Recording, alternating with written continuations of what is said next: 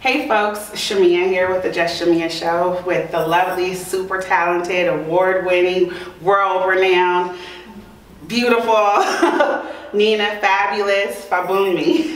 I'm getting there. All right, we're at the Joyce Gordon Gallery in Oakland. So before we dive in, Nina, tell us, what are you reading and what are you listening to? What am I reading?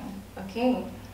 Right now, I'm reading Americano by Chimamanda Ngozi Adichie. Have you heard about it? Americano.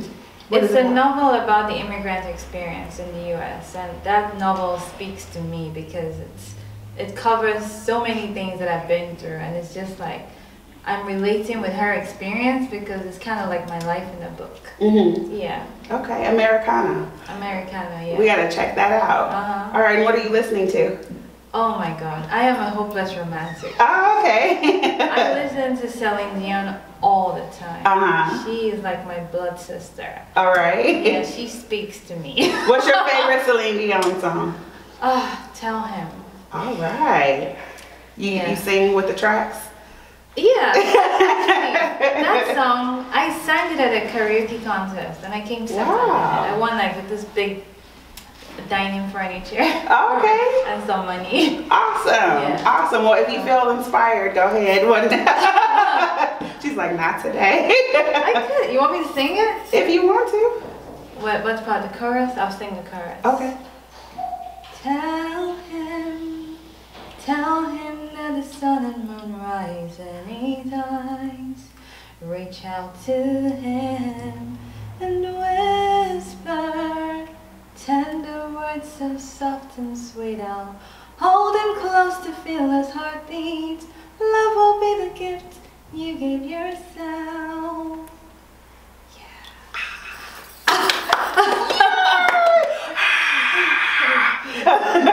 That was beautiful. You have a lovely voice. Thank you. Wow. Who knew? Thank you for sharing that, Nina. So tell us a little bit about your background. Who is Nina? Where are you from? I'm from Nigeria. I was born in Lagos. I lived in Nigeria all my life. I only came to the U.S. in 2011 to study art at the Academy of Art University. All right. So I studied real estate at Obafemi Awolowo University in Ife. I worked in a radio station called Cool FM. I worked in Access Bank, and then I spent 8 years in Globacom before I finally came here. So I've gone from broadcasting to banking to telecoms, and finally back to my first passion. Art is something I've done since I was 6 years old. My dad was an architect, and he was very protective of us, so a lot of times we would just be in the house. Like, we never went out. We went to school and we came back home. We couldn't go out, mingle, socialize. The house was huge. Dad had a studio in the house, and he always had pencils and crayons and art materials. So, and you know, we were 6 children, and trying to get to watch TV was really hard. Right. My older brother and older sister and everyone's, you know, they would pick what programs to watch. Right, so, right. So yeah, I drew a lot. Okay.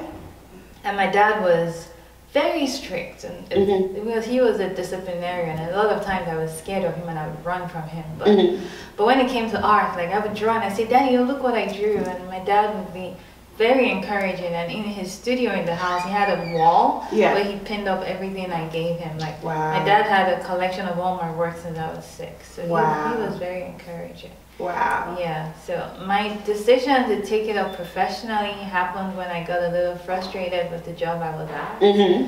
So I worked in a telecoms firm which is called Globacom, and that was the second national carrier in Nigeria. And Globacom was a nice company. Like, it started off really well. Somewhere I was really excited to work in. And I got hired as a call center representative. But after my training, I got made a team leader. And I rose to supervisor and then to manager. But from 2008 till 2011, my salary had been frozen. Wow. So, and it wasn't just me. So the company is very diverse. We have a lot of expatriates from other countries. And so we I mean, some people got hired and they just felt like customer service was not bringing in any revenue. So they felt like this is not an income generating department, so we're not going to raise their salaries, which is really wrong because we take care of the customer. Right. We keep them here and they bring in the money. So it was just frozen, and I was getting really frustrated. Like, how can I be going from supervisor to manager on the same salary? Hello. And it was annoying, and every other person was going through the same. So I had to channel all that anger and annoyance into something else. And I'm an artist, I paint, so I just started focusing a little more on my work, and I started making more headway. Wow. Yeah. Wow. Well, we want to talk more about your journey and your story as a painter and an artist. And she does a lot. She sings, she draws, she paints. I'm sure there's more for us to find out. But first, I want to get your opinion on a couple of news stories.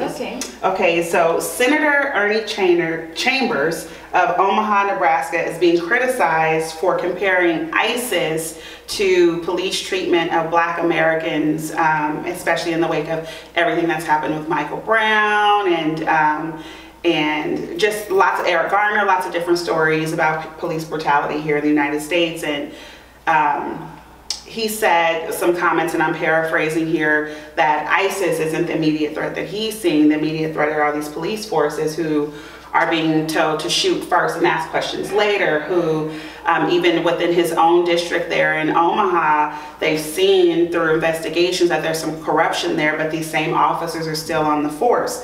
So he's garnering a lot of criticism from his fellow senators. And I'd also like to just state that Chambers is one of 2 Black senators, so there's 49 total. He's one of the 2 Black senators. So they just jumped on that and said, there's no way, ISIS are terrorists. You can't be calling police terrorists. We need our police. We love our police officers. What are your thoughts on his comments? And basically what he's saying is that, yes, while ISIS may be a threat to some people and they're terrorizing people over there, here's my immediate threat that I'm seeing, that we're seeing as Black Americans from the police force. Do you think he was wrong for that comparison? I don't think he was wrong. I think he was on point. Because sometimes they say the people who hurt you the most are the people who love you, or the people you love. So the police are meant to protect. And there's something supposed to be comforting about seeing police. Like, there are certain parts of the Bay Area I walk around, and it doesn't look like a very peaceful area, but if I see a police car there, I'm like, okay, at least you're assured. Exactly, I'm assured. So when the same people are the ones that are the threats, or that are, shooting and killing innocent young boys, then that means that they wear another hat, and they're supposed to protect, but they're not. So you don't see the danger coming, which is worse. Like ISIS, they're terrorists. We know they're terrorists. They're beheading people and killing people in the name of religion, and that is brutal and awful. But we know that that's who they are and that's what they're doing. And we know, like, don't go there because that's what's happening over there. But the police, they're to serve and to protect. And we like that we have police and we have law and we have enforcement. And we're supposed to feel safe. But if we don't feel safe with the people that are supposed to protect us, then that's worse. So people are calling for him to resign, at the very least apologize for his statements. Do you think he should apologize or resign? I think that he may need to choose his words and be a little more diplomatic about how he presents it. I think that there's a way you can get your message out there without being like, read in between the lines. Don't be so clear about it, but still say it. So I don't think he needs to. I think that America is a free country and everybody has freedom of expression. He's not shooting or killing anyone or trying to offend anyone. He's just pointing out the obvious. And over the past couple of years, innocent people have died and did not need to die. Like, we have a jail. Lock somebody up if you find a problem with them. But when you kill, that's it. Right. They cannot wake up from the grave and defend themselves or even be heard. And that's really bad. So I don't think he needs to resign. I'm a mother. I have 2 kids. I fear for my kids as well. I don't want them to have to go through police brutality or anything. I want them to see a police officer and be happy that this is a police officer and I feel safe. And we need to feel safe with the police. Let me ask you this question. As a mother with 2 beautiful boys, what do you tell your children, your sons, about engaging with police officers? If a police officer comes to you and asks you a question or stops you, do you tell them how to behave?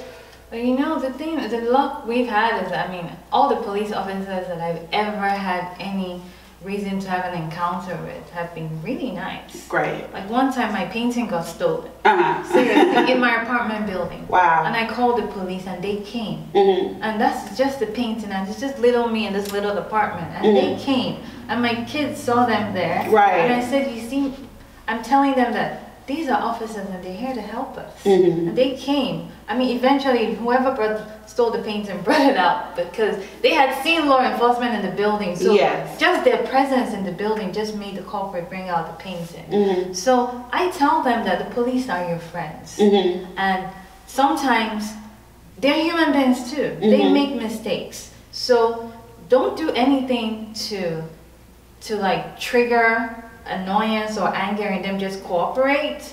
Like sometimes, I mean, they hear the news, so they know like some teenager got killed by police. So, I mean, mommy, what happened? And I have to explain to them that it was a misunderstanding or a miscommunication, or maybe somebody was perceived wrongly, and the police officer is human too. So he wears a uniform, but he can make a mistake. So whatever we do, we just need to try not to provoke them. Because we're human too, and we get angry and we get upset, and sometimes we get trampled over.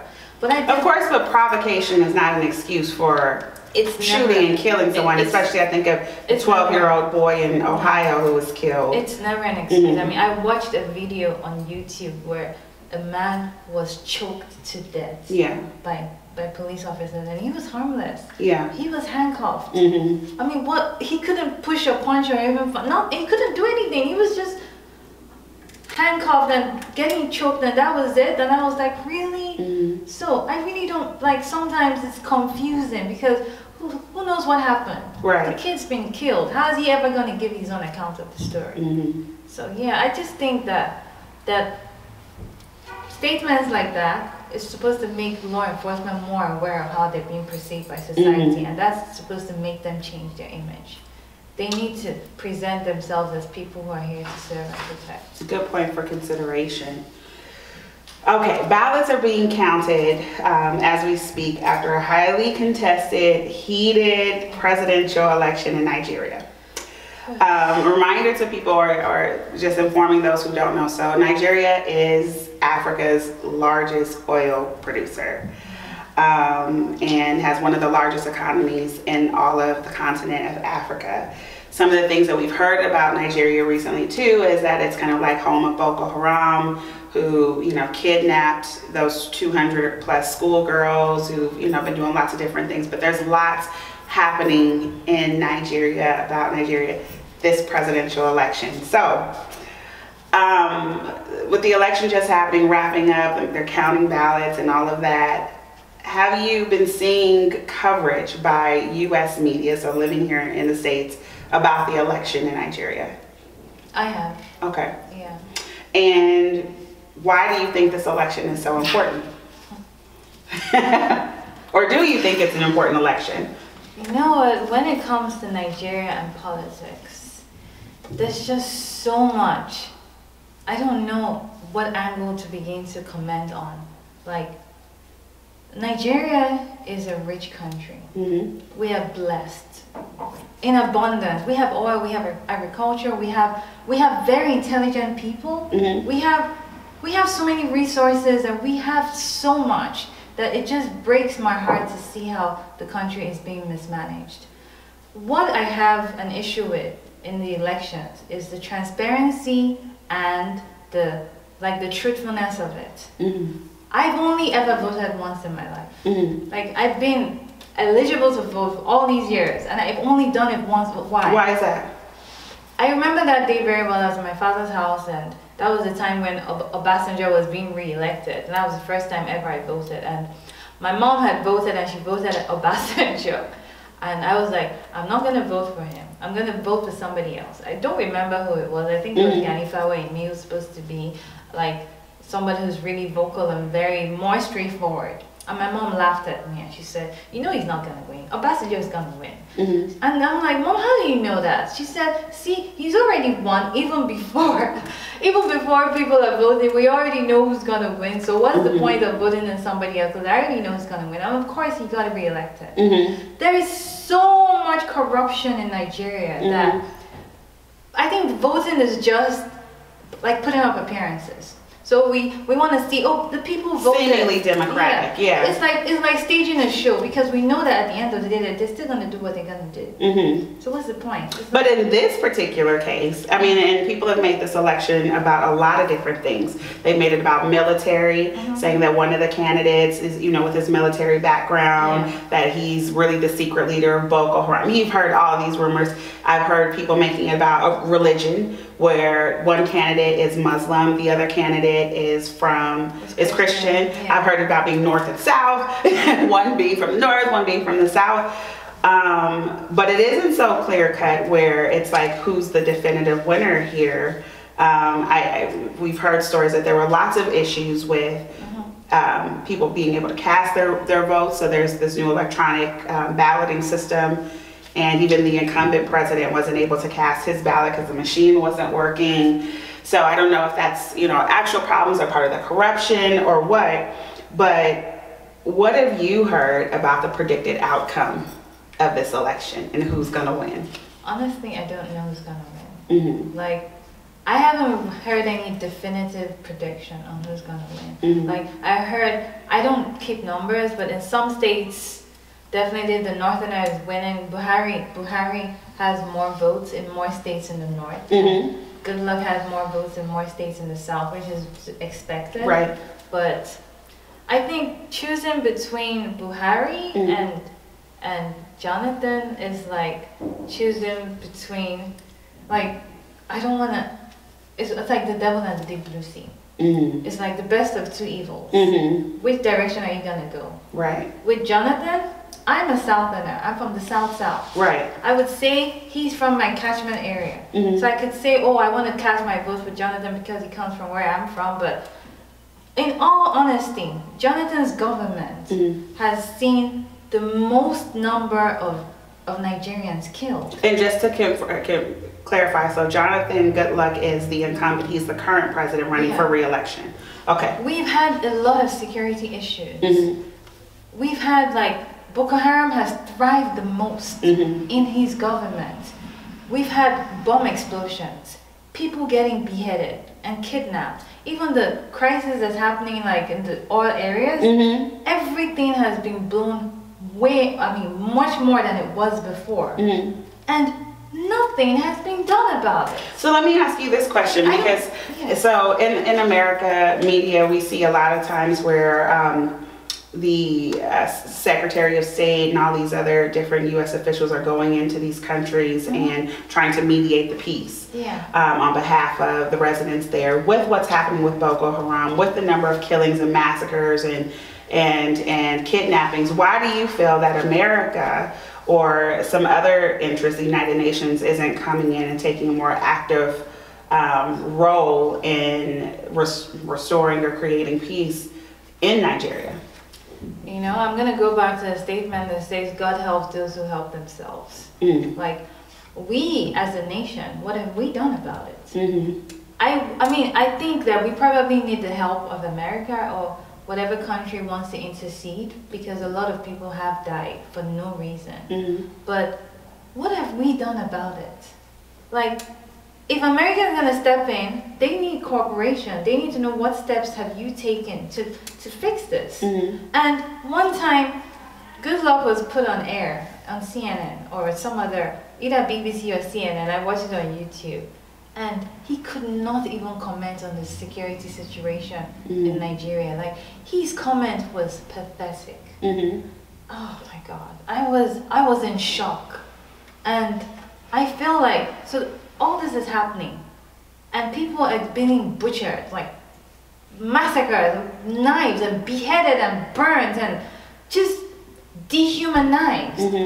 What have you done about it? If you're not doing anything about it, how do you expect somebody else to do something about it? So let me ask you this question. With I mean, it's a matter of time, today or tomorrow, but very soon we're going to know who the next president of Nigeria is going to be. Nigeria, again, the largest oil producer in all of Africa, and in addition to all of the other natural resources being exploited by all these Western nations from Nigeria.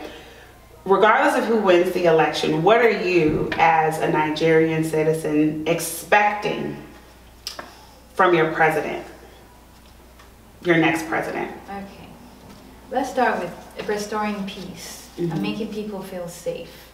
There was a time when, like places like Jos, Jos is a beautiful place in the north. It was a tourist resort. It had the best views and you know, parks and recreational centers, and then all of a sudden we have this Jos crisis with a lot of people dying. Like, there's just no peace. We just want peace. Let our nation be peaceful. Let people want to come to Nigeria and feel safe. Like sometimes when I go back to Nigeria and I come back to the US, and I have instructors or teachers or friends that are like, oh my God, Nina, you're back. We were so worried about you. Yeah. Because we saw Nigeria in the news and we just thought about you. And I said, well, Nigeria is a big nation, and all these things are not happening everywhere. We do have some areas that are peaceful, like most of the most westernized cities like Lagos, you don't have this kind of things happening. But yeah, we're still a nation, and we're still perceived as a nation, and it's still happening. So people worry about me. And then people who want to go to Nigeria are scared of going to Nigeria. We don't want that. We want to be perceived better. We want peace, we want security. And then we want people to have a better standard of living, like electricity. Electricity, it's not constant, and that's something that's so basic. In the rural areas. In every area. Even in the cities. In the city, everywhere. Like watching TV, boom, it goes off, and then sometimes the transformer blows up, and then the current comes back, and it's high current, and all your electrical appliances burn out. Boom, boom, boom, you know, burn out. So people are stressed out.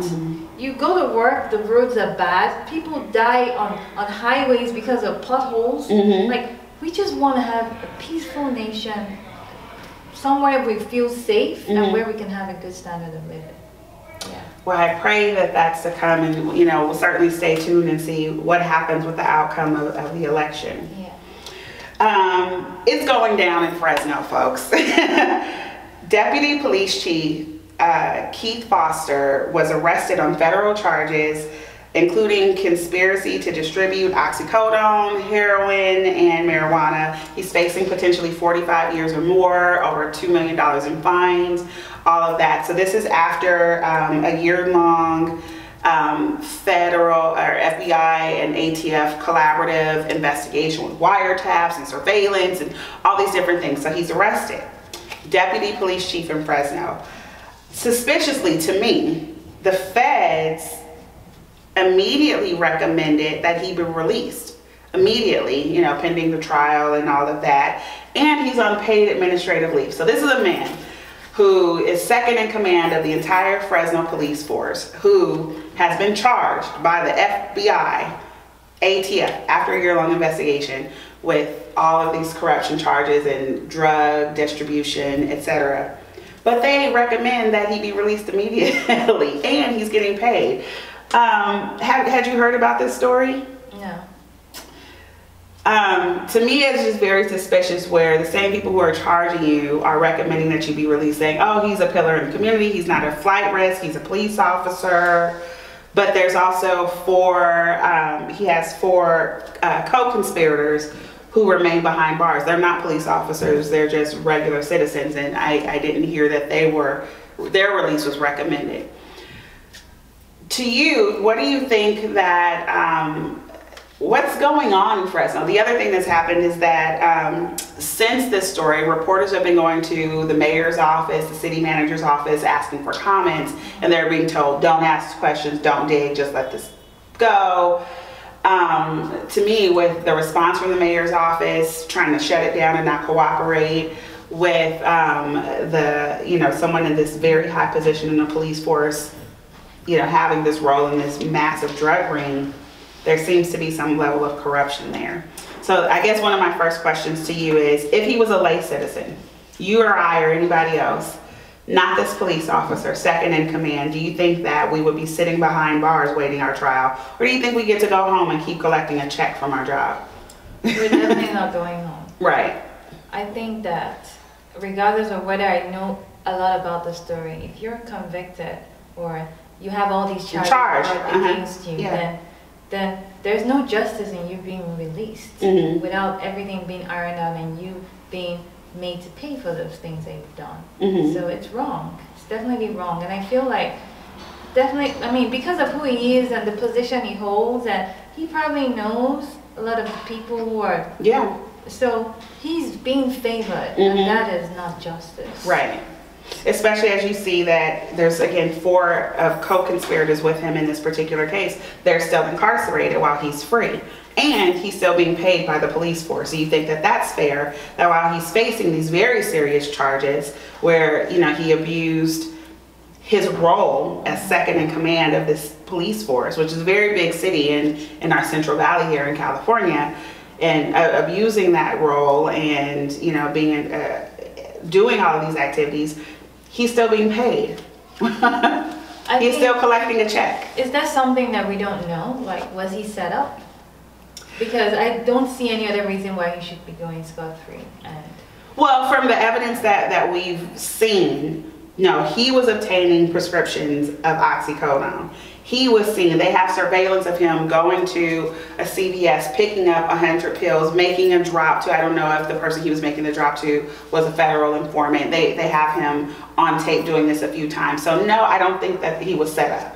Clearly, and this was a year-long investigation with multiple federal agencies, the ATF, the FBI, investigating this man and these 4 other individuals who were in charge of this ring: heroin, oxycodone, marijuana. You know, it's very serious, but he's released at the recommendation of the federal authorities and still collecting a check. That's wrong. It's just wrong. He needs to be brought to book first. Yeah. Yeah. As I think about just the numbers of particularly black men in this country who are imprisoned, who are killed for nothing, who are imprisoned at grossly disproportionate numbers, and then you have, you know, this person who's a police chief or deputy chief, second in command, who does this and, you know, gets to go home and sit on the couch and collect a check while they figure out the details about the court case. I think the justice system should serve everyone equally. Like, there are young black boys who got killed and never even got to tell their stories. Right. And this is just so wrong, especially with what's already been going on in that area. Yeah. It's wrong. So people, we need to talk about it. It's wrong. Send a message.